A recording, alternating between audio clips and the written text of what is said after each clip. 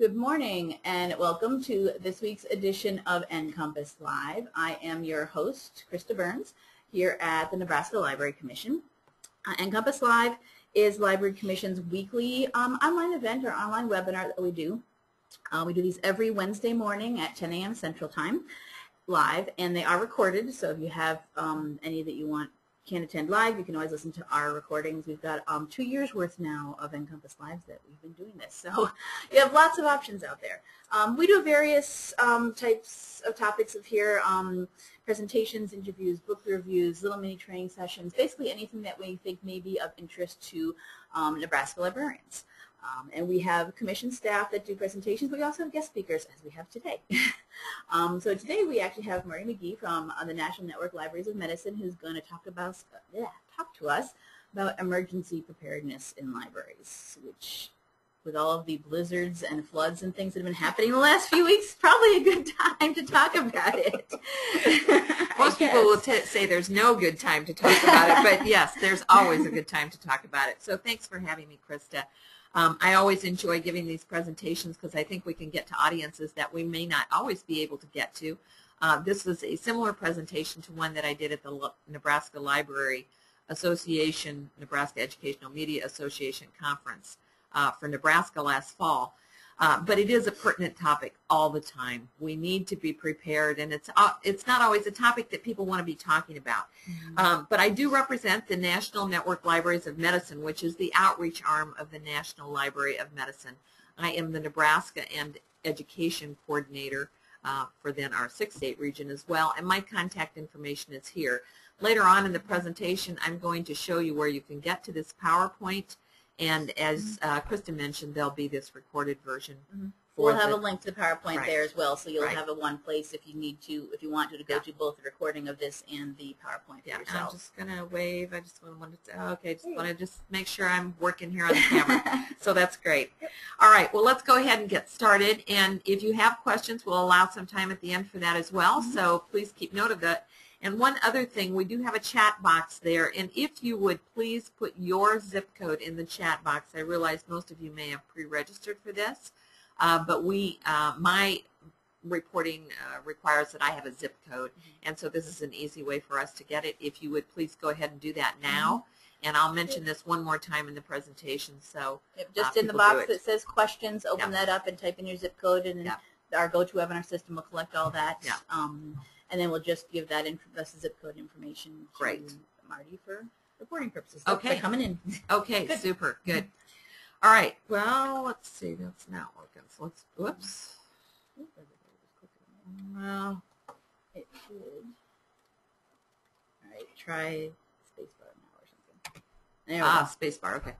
Okay, well, here are the things that we're going to be talking about, and I talk fast, and we've got a lot of information, but I'm always giving you the information of where you can locate this to look at it further. I'll be talking about the National Network Libraries of Medicine 10-step program, being prepared at home and in the library, what kinds of consumer resources you can direct people to, and what specifically can you do and get started on even today. So first, let me talk about the National Network Libraries of Medicine Emergency Preparedness and Resource or Response Toolkit. This is a web page that's been set up over the last couple of years, and we have this 10-step program where you see the little red arrow pointing to this at the top of the page. I'm going to be talking about that more because one of the things, if I only have one thing that you can take away from this presentation, it's a little sheet. It's a pocket response card sheet that you can locate by going to where that red arrow is. And I'm going to talk about this a little bit more in the presentation, but this is going to be a valuable resource, and it's one place where you can keep a whole lot of information that you can have handy at your fingertips anytime. This is a very robust website. We've got plenty of examples. We have stories of when people have talked about when they've had disasters in their libraries. There are toolkits. Down at the lower left-hand corner, you can even check on where there are particular problems today, where there may have been emergencies. So, as I said, very robust and worth some time in your exploration. So we're going to jump right into the 10 steps. The first one, obviously, is to assess your risks. And obviously, when we've got a lighthouse there, people have assessed their risks, and that's certainly what you need to be doing too. A lot of this is going to depend upon your geographical location. So let's look first at kind of the way we talk about some of these things. So you may have natural kinds of disasters. This is like a little score sheet that you can find from our website. There are natural kinds of disasters. I think those are the ones that probably come to mind first of all. So you have a tornado or an earthquake or a hurricane. Those all fall under that heading. So this little score sheet is going to help you assess how much risk you have in your community and what you should be doing to plan for it. You may have unintentional risk. You know, something happens like a train derails and something spills into the community. That could be something. You can have intentional risk. That might be a terrorism kind of attack, or something where someone does something in your community which puts people at risk, or a public health emergency. So, you know, for example, a pandemic where many people are becoming ill at the same time. So these are all kinds of activities that actually impact libraries probably more than you think. And I think we learned a lot when Katrina happened, because we really began to understand how libraries can become real hubs for people in emergencies and what kinds of things libraries need to do to prepare for that. So this presentation is really twofold. It's really partly about protecting your own resources in the library, but also becoming a resource in your community, which again, I can't emphasize enough. The more you can prove to yourself or to your community how valuable you are as a library, that's only going to work to your benefit, because then you get more funding, you get more attention, you are really advocating for your library. So this is a win-win. Okay, well, let's talk a little bit about these. Here are natural disasters. You know, tornadoes may be the first thing that come to my mind because I live in Nebraska. Yes. Yeah, not on an ocean or whatever. So obviously we are aware of these kinds of things, and there is evidence. So if you need to tell your city planners why you need to be working on emergency planning, or why you need to be part of the emergency planning team in your community, you can point to these kinds of resources. So the first one there, I think that one was about earthquakes, if I'm not mistaken. And on the lower right-hand corner, we have tornadoes. And so you can kind of see, and again, I'm using Nebraska as my example, but the really dark colors are the places where tornadoes are more likely to happen, and you're going to give yourself X number of points for which part of the state that you're located in. Then you can see a lighter area and then kind of a yellow area, which really doesn't get much in the way of tornadoes. But again, this just helps explain information to other people that we need to be concerned about this and we need to be prepared for it. And if you're within range of a river, so for example, gosh, it's just really interesting to watch some of the flooding that's going on now. I was watching the things in Australia long ago, but whole communities can be cut off. This one is also saying if you're close to the railroad track, that also is going to have some bearing on things. So again, things to keep in mind. Intentional disasters, here we're showing a crop duster, warns that anthrax spores released by a crop duster could kill more Americans than died in World War II. You know, it's kind of scary to read those sort of statistics, but again, unless we kind of think about them, we're not going to be able to prepare for them. Also, cities have their own particular rating, if you will. It's more dangerous if you live around particular cities. You can see Omaha and Lincoln have their areas of contention. I'm sure Omaha because of the Air Force Base. The Air Force Base is up there, yep. Yeah, exactly. So and I Lincoln. think we'll be slightly safer here because the Air Force Base is up there. Well, we like to We'll get think hit so, first. yeah. So perhaps we will. They didn't really target these. I mean, they didn't really say how much one city is versus another, but obviously an area of concern. Nuclear power plants, that's another whole thing. Again, you can see that we do have a couple here in Nebraska. So on that sheet, you'd give yourself 10 points if you were within 20 miles of a nuclear power plant. Actually, I think it'd be more miles than that, quite honestly, but it's something to start the ball rolling anyway. Fire and water damage. You know, we can think of a fire in a library, but honestly, the real damage comes from water. So here, an arsonist at the Los Angeles Public Library, and obviously this was quite a few years ago, but many things were destroyed by the fire, but 600,000 volumes were damaged by water. So then again, you have to think about how do you recover from that? What sort of vendors do you need to be working with? How do you protect them from that? So the drying in this case cost $2 million. Well, obviously that was a pretty big event, but something to be thinking about. So what's your score? So what you should be doing is looking at what your score is and how vulnerable you may be to things. So that's assessing risk. So now what about protecting yourself, your staff, your patrons? Well, here's a good example of a tornado that happened. Now, fortunately, no one was hurt in this, but you can see where windows have been taken out, where cars have been turned over. You need to make sure that your people have an evacuation plan so that they can harbor safely in the event of a tornado. Here's a really interesting one that happened just in 2009. The Cologne Archives building in Cologne, Germany collapsed in about 3 minutes. So I am thinking 3 minutes. Could I get out of my library in 3 minutes? I think it might, it might be a challenge. So when you think about 3 minutes, it seems like a short period of time, but then if you time it, maybe it's not. Right. And that's why we have here, even in the Library Commission, we have fire drills. Same thing. Excellent. Time getting yourself out. Yeah, exactly. And are you going the shortest route without using an elevator, obviously, because those could very easily be out of commission and you wouldn't want to get stuck in one. So is this an earthquake or just collapsed out of the blue? No, just the building collapsed out of the blue. As I understand it, people started hearing kind of a creaking motion and then, yeah.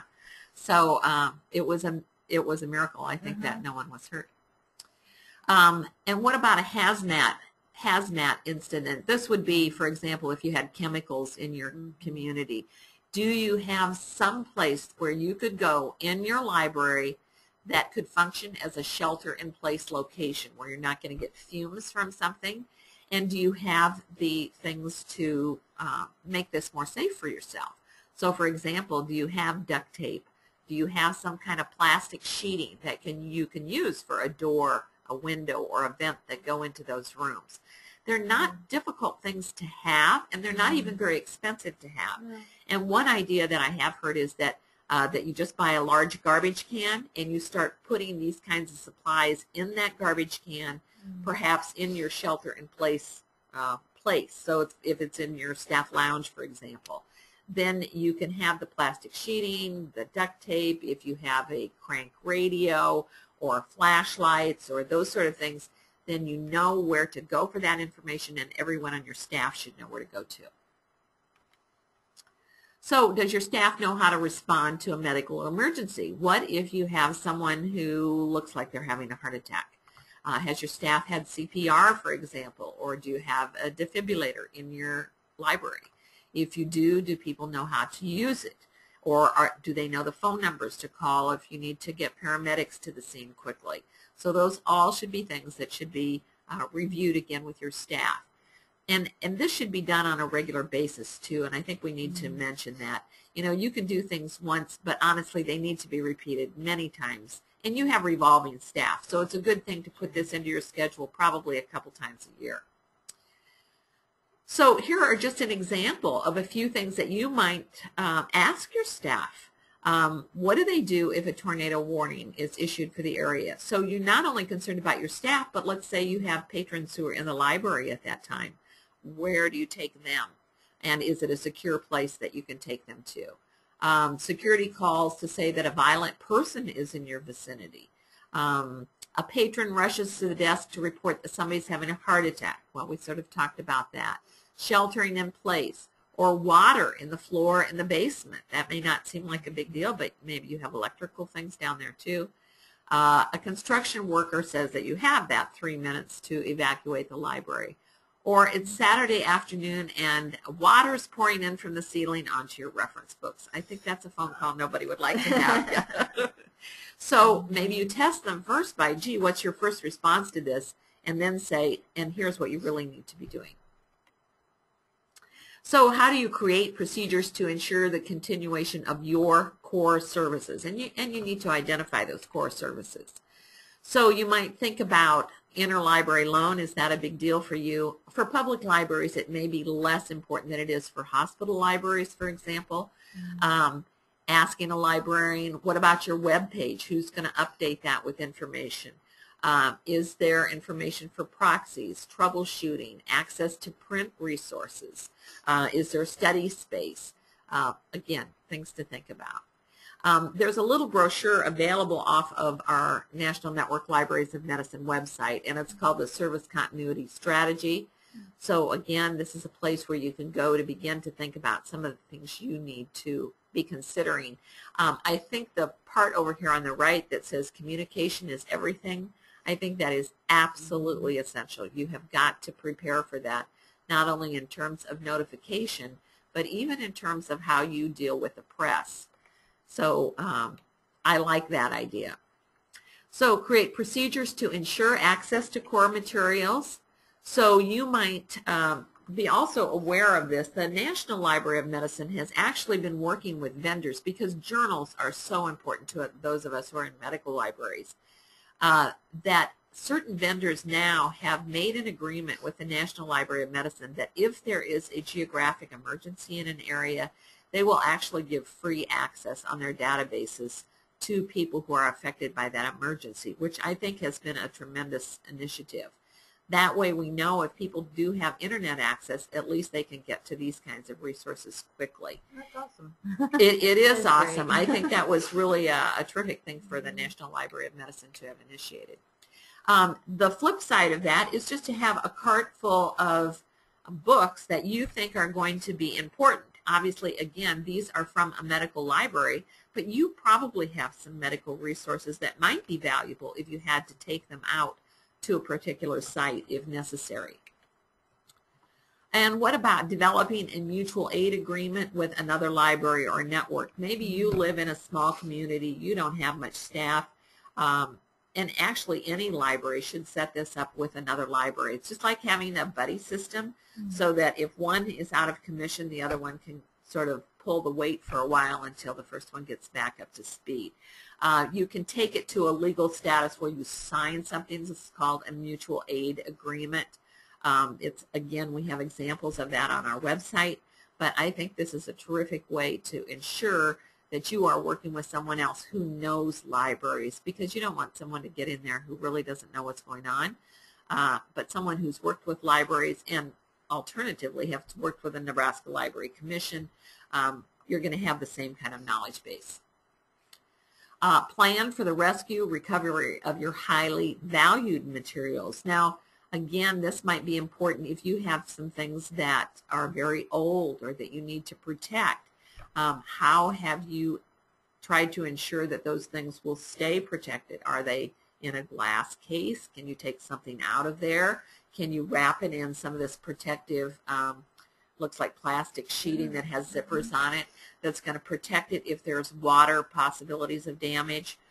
And what about developing your communication plan? As I said, I think, this one should be first and foremost. So how do you notify your plan for your public and your staff?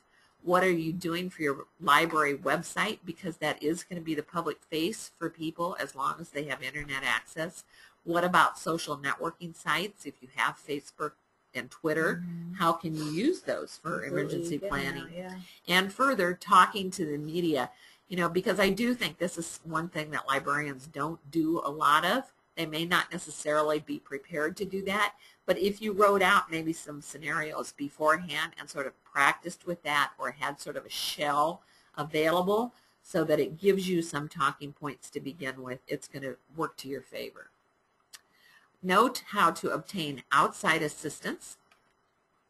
And for this, when I say outside assistance, this also has to do with other entities in your community, and I'm going to talk a little bit more about this, because in Nebraska we have a couple of different things, medical response teams, and these are set up regionally, so you can obtain outside assistance from them as well, and I'm going to show you where to get more information on that. And this is that little sheet that I was talking about. We have a comment here actually that may be useful to some people. Yeah.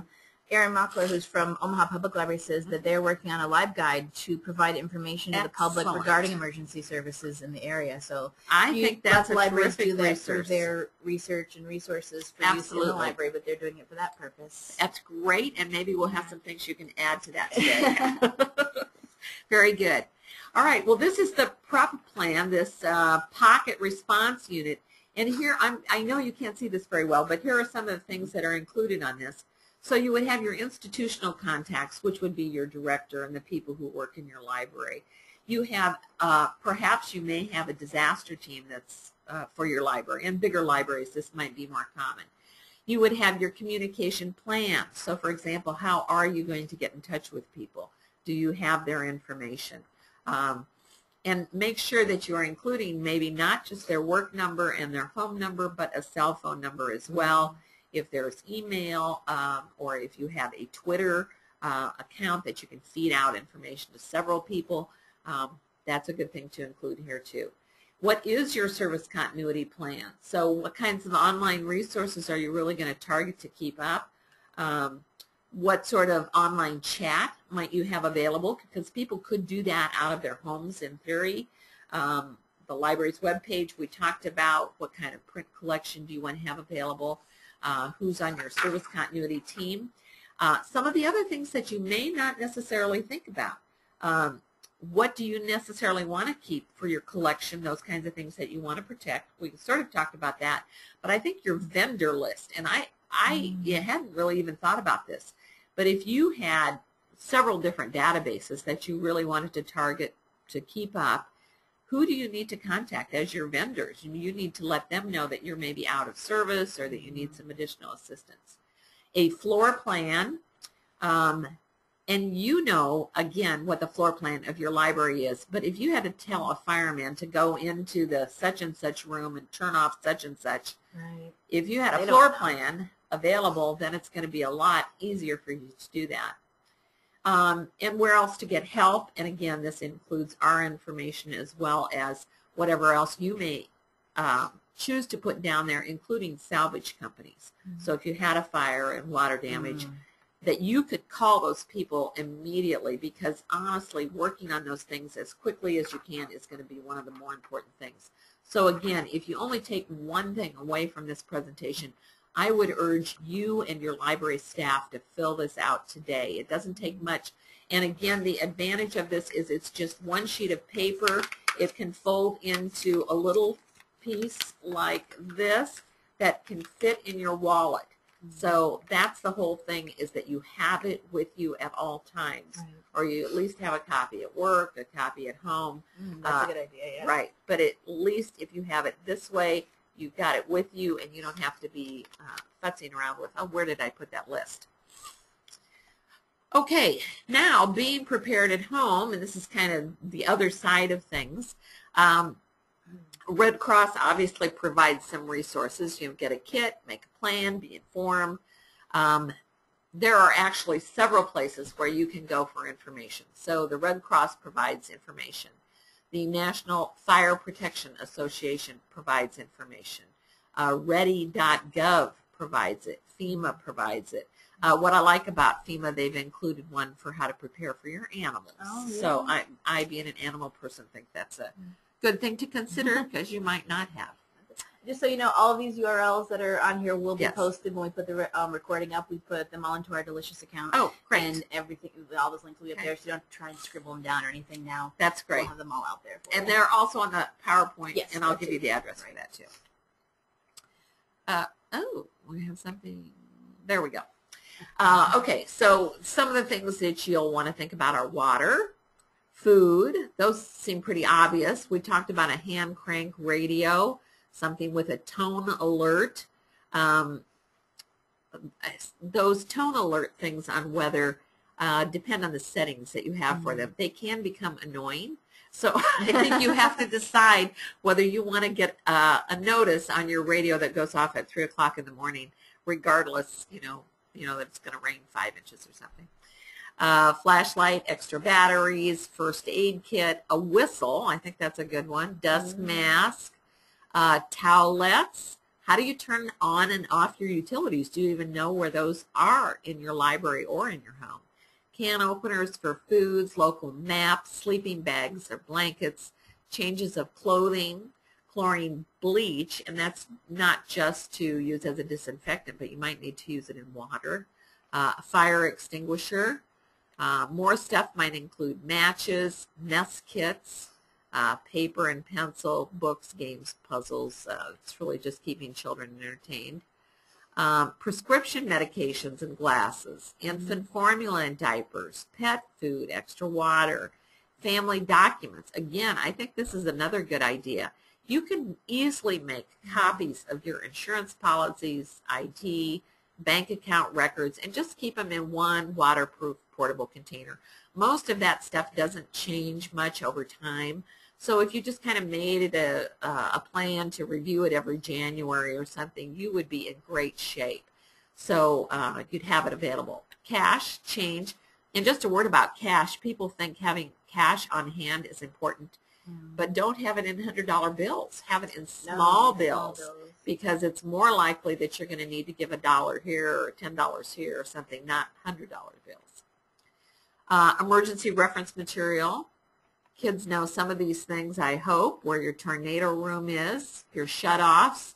If you have an egress like a basement, how do you get out of it if it's not through a door? Do you have a window that you can get out of? Gathering place, have you all agreed to meet at the big oak tree across the street, or where will you meet for your family?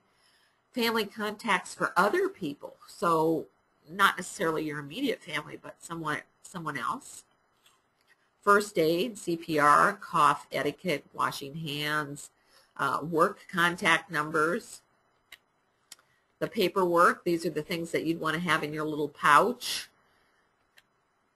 Pandemic preparedness. Now, we've gotten warnings over this over the last couple of years, and fortunately it hasn't really turned out to be as dangerous as we thought it would be. But how do you care for the ill at home? What do you do for kids who are away from college? Are you stockpiling more than 3 days of food? And then here are loads of consumer resources. You may have a lot of typing to do. We expect to do that, yes. But there's public health, as we said, Red Cross, Boy Scouts have great things, the Citizen Corps, volunteers and police service, Centers for Disease Control. Obviously that's part of the government, as am I, and we're all part of the National Institutes of Health. FEMA, that's really their job to be thinking about that. Medline Plus, which most of you may know is probably one of the primary sites that I normally promote, because it has information on all kinds of things and also on disaster preparation. So what about training? What if you want to attend some additional training? Well, I will tell you, in our region, our 6-state region for the National Network Libraries of Medicine, we have been offering classes, and we've done them like every other month for several months. So right now we're on steps 7 and 8 of what we just talked about. So looking at your course services and looking at your access plan. So you can check our schedule, which is located at the URL down here, which are EP classes. Or you, at the top here, what's underlined is signing up for this class that's on January 12th. Now, if you're concerned about having missed steps 1 through 6, we also have those webinars posted on our website. Oh, great. So you can actually get that at that schedule area there too. And here's what Medline Plus looks like. As I said, Medline Plus is your government website for consumer health resources, and we do have an area just for disaster preparedness and recovery, which has, again, loads of resources. ToxMap also comes from the National Library of Medicine, and this, it actually has 2 components to it. One is Superfund sites, or what we call lead sites. This particular one is for toxic release inventory. So I printed out the toxic release inventory for the state of Nebraska here, and each place that you see a little marking there is an event that has occurred at some place in time. And over then on the right-hand side, you'll see those numbers corresponding to those. And what that does, then you can go in there for more information and see, oh, what was released, or what might be the toxic thing that I might need to be worried about. Now, if it's really big, obviously those things are going to be in the news, but you may find things here in your communities that you might not have been aware of, which might add to your risk assessment. There's lots of little things that you just don't get. Absolutely. A lot depends on media. Yes. I also want to mention these. The National Network Libraries of Medicine in our region, the MidContinental Region, offers free access to NetLibrary. So if you go to this URL through our webpage, we have 3 books that are specifically for disaster recovery and disaster recovery planning. To get to this, as I said, you just go to our URL. There is no user or password required. And you can look at these ebooks. They are not downloadable, so you'd have to look through them page by page, or you can go to a particular chapter and look at them. But again, it gives you an idea of the kinds of things you need to be planning for with your operations and facilities. And we would love for you to use these. I think these are kind of underutilized, and I think they're a great resource. Our collection there actually includes about 100 books on technical and management topics for libraries, so we hope that you'll use them. They're always available. And this is where I wanted to mention something that's recently been done. Siobhan Champ Blackwell, who is also located in Nebraska at Creighton, has put out this Nebraska Response handout. So if you would, you can click on that, or actually you can go to this URL that I have here at the beginning. And what this is going to do is provide a list of agencies in Nebraska for libraries to work with in developing planning and response resources. And what I have printed out here, I believe, is a map. You can't see the outline of Nebraska here very well, but these are libraries in Nebraska. So if you think about all the places that are potential places to be hubs in the event of an emergency, count yourself among them. And it looks like a lot, but honestly, I'm not sure how many of these libraries are prepared for emergencies. So if you're one of those libraries, we will hope that you will begin to work with the other emergency entities in your community and become one of those hubs.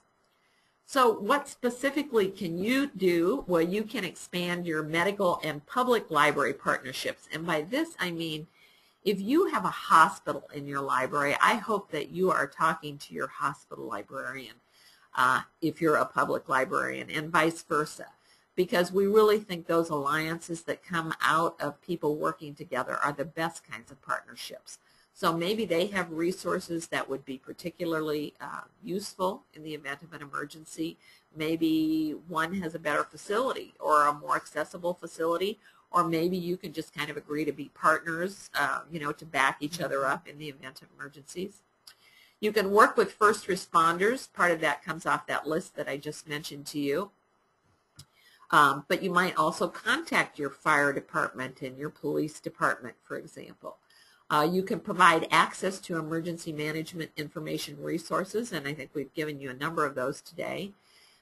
Involve the library in community planning. I often think that city planners just forget the library. They just don't think of it as being something that can be particularly useful.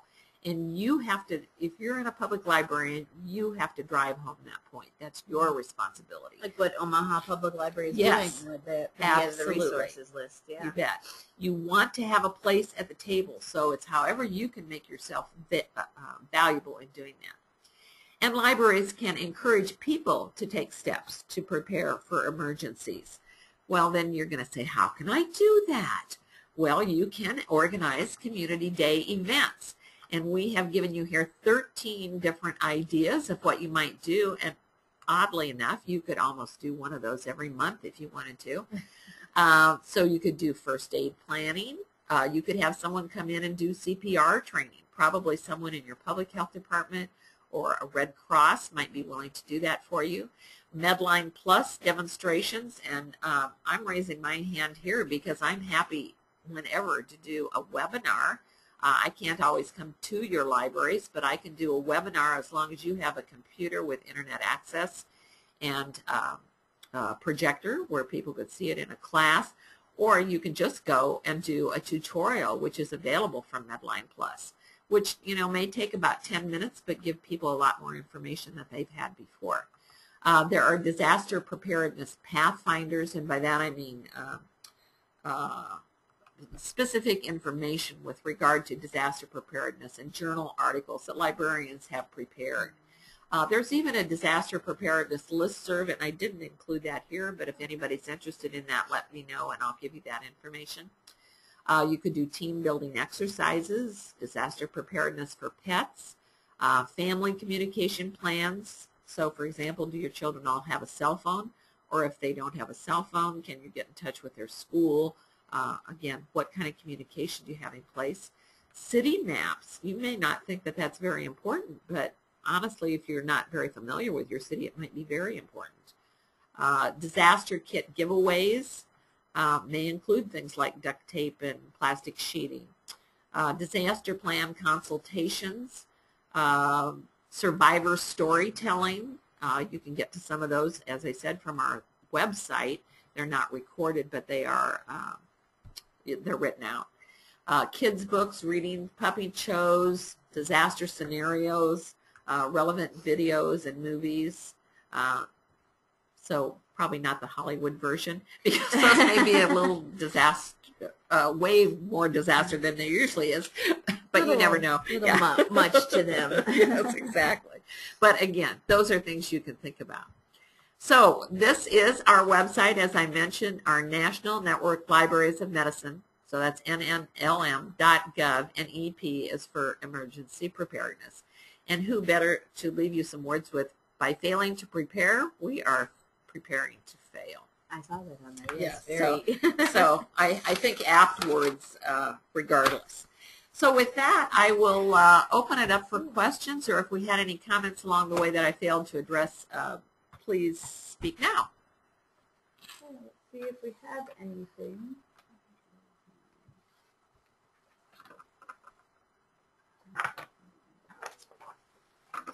So does anybody have any questions?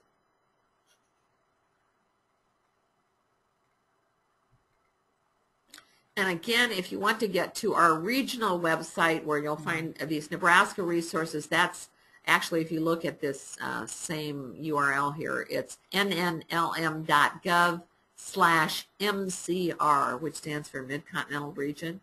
And that's where we have our resources for educational and training opportunities. That's where we've archived these prior trainings on emergency preparedness, and where you can find information specific to our states.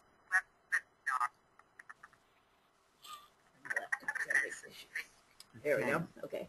Okay. We do have a question about where the PowerPoint slides will be. Oh, they are located on that website. Actually, Okay. let me repeat that for you, and maybe, Krista, you could put it in the chat box too.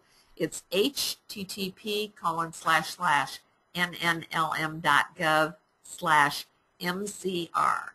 So that will take you to the front page of our MidContinental Region.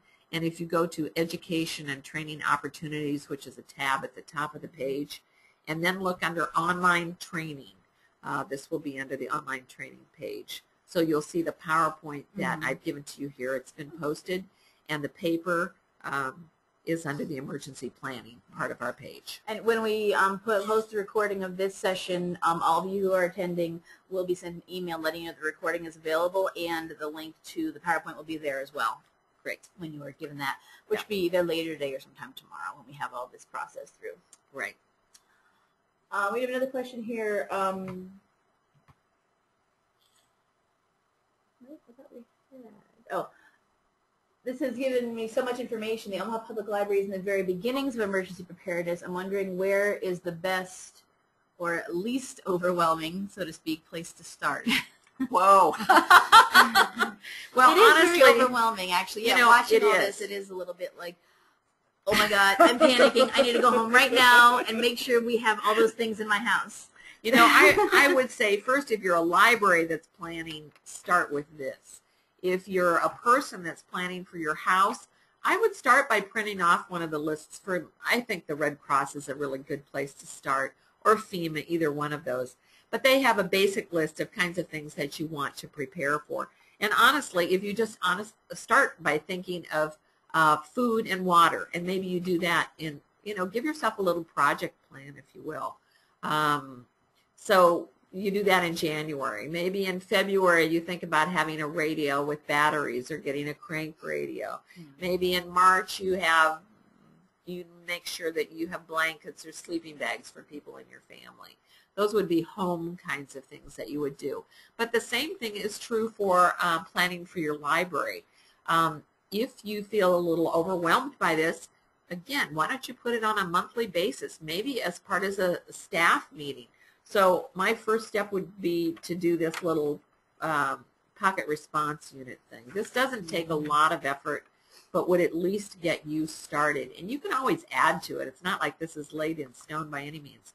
And then maybe go back to some of those earlier recordings for the steps, and maybe you take one step each month for a year.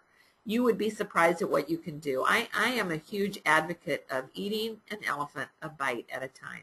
You can't do it all in one swoop, but if you break it into smaller steps, you can certainly accomplish what it is that you want to accomplish.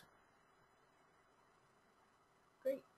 Our commission staff said you did such a wonderful job that we have no questions. Thanks for such a nice presentation. Oh, I always love getting a compliment like that. So that's super. Thank you so much. I really appreciate the opportunity to share this information. And again, my contact information was on the beginning of the PowerPoint, but certainly you can get to it through the Nebraska Library Commission or by going to our website, nnlm.gov/MCR. It's Marty Magee. Any other questions anybody has right now for us about this? As I said, the PowerPoint and the recording will be posted up, so you may be able to get more information then by watching it again. And of course, if you do think of questions later, call. Absolutely. Call, email, whatever. You bet. It doesn't look like anything urgent is coming in at the moment. Great. Well, thank you all for attending. I appreciate, as I said, the opportunity, and I hope you go forth and prepare. Thanks for a quick overview, overwhelming as it is, yes. Okay. But that's what it is. It's a nice overview, a good start. Absolutely. Go back and start working on it, like you said, piece by piece. That is definitely good advice. Lots of thank yous. Okay. So, thank you very much. Thanks very much to you, Marty, for coming and talking to us about this. And next week, we hope you'll join us. Our session for NCompass Live will be about, very specific to Nebraska, actually, about internships. Internship grant program the Library Commission has currently running, Cultivating Nebraska Librarians 2.0 Building 21st Century Skills grant program. And we're going to have some participating libraries who have had interns come in via this grant and talk about it and see how you can get involved in it for future ones. So hopefully you'll join us next week for next week's NCompass Live. So thank you very much. And I just want to do a last check and see if any urgent questions came in. And if you didn't put your zip code in, yes. make sure you put it we in did here have at the some last people minute. that came in late. Yeah, if you did, for the National Libraries of Medicine, you guys, they keep statistics based on people who attended their sessions just based on zip code as far as where people are. So if you haven't already, if you could type into the questions section just whatever your zip code is, we'll be just passing that information on so that they can have their statistics based on that. So Uncle Sam wants to know. Just wants to know where you are. That's all. Exactly. So go ahead and type that in. If you haven't already, just type your zip code into the questions section. We'll leave it open so that people have time to do that. That sounds very good. So, all right. So if there's nothing else, then I think we'll that's wrap it up for this morning. Thank all you right. very much for attending, and we will see you next time. Thanks. Bye-bye. Bye now.